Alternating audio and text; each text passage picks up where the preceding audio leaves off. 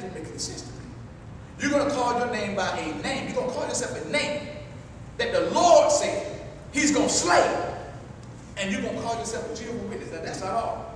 Turn over to Isaiah 62 and verse number 1. Isaiah 62 and verse number 1. We're going to clear this name thing up. The Bible is accurate in all of its accounts, and it echoes the same message of the new name earlier in the chapter.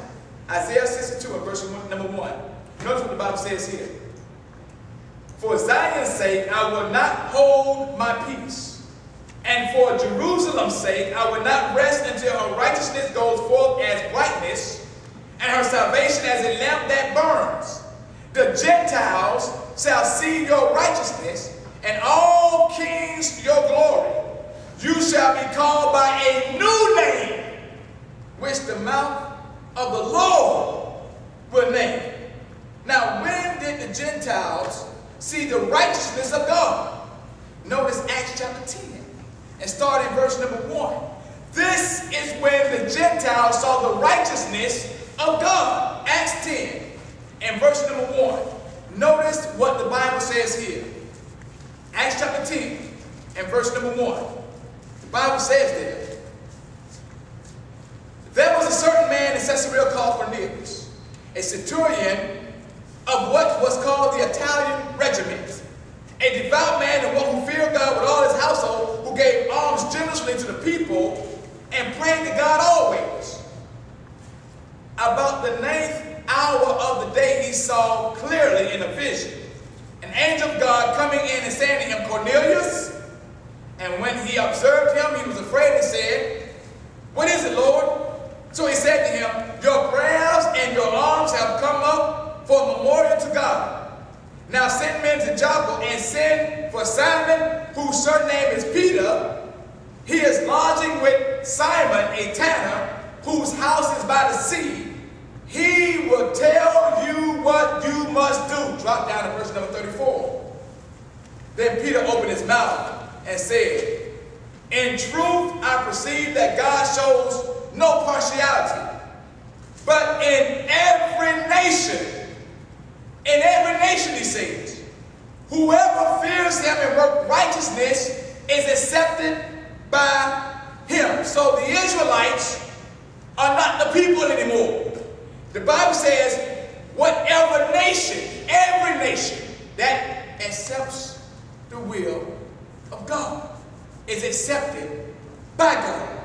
So that eliminates the whole name of the Jehovah's Witnesses and their movement and the Israelites. Because the Israelites today are not God's chosen people, because the Bible tells us that God is going to call them by a new name. Now, what was that new name?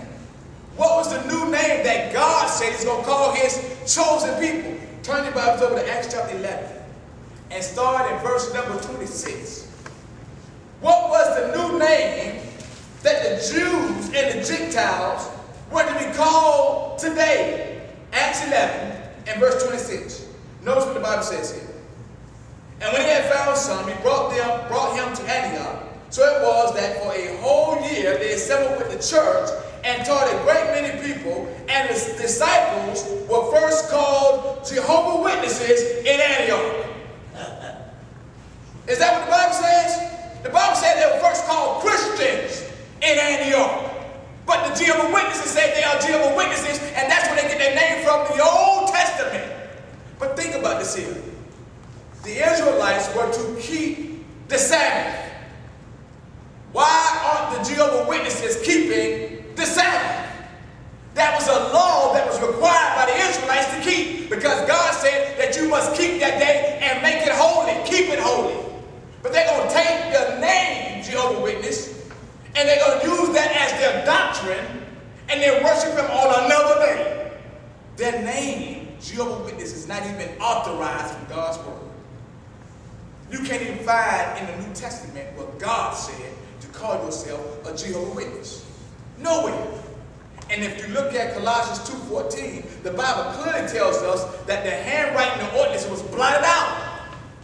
When Christ died on the cross, he nailed it to the cross. So the Old Testament is over.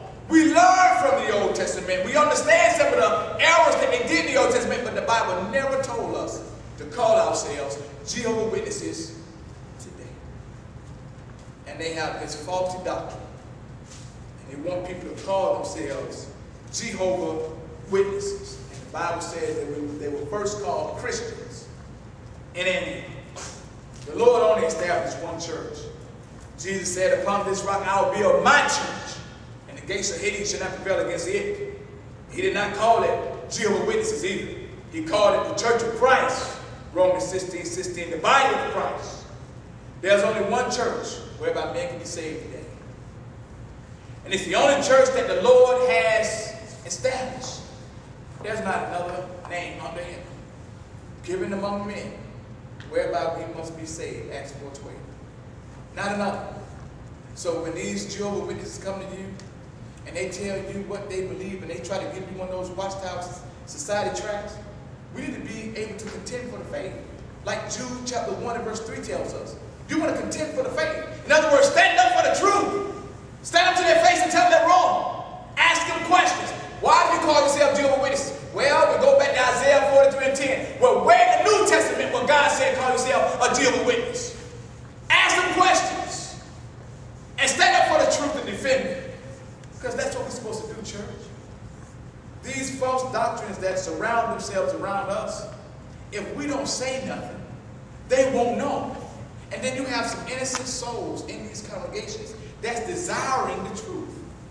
They won't get it unless we say something, because we have it. We have it, church. And we must proclaim God's word to a sick and dying world. So when those Jehovah's Witnesses come to your door and they knock on your door, you invite them in. I invite them in and tell them let's have breakfast. They come early in the morning. I tell them, come on in. We're going to have breakfast. Man, my wife just cooked. Sit down at the table. Let's talk. Because when you come to my house, it's a Church of Christ house. And I'm going to tell you the truth about what God said. You come to my house, you're going to tell me about some Watchtower tract. I'm going to tell you what Jesus said. And I don't want to hear that nonsense about a Watchtower and Charles Taz Russell. There's no salvation in Charles Taz Russell. He has no salvation in it. And men are following that false doctrine. So you invite them in, and you contend for the faith that is in us. And you believe what God has told us through his word. If you're here this morning, I was sinking deep in sin, far from the peaceful shore.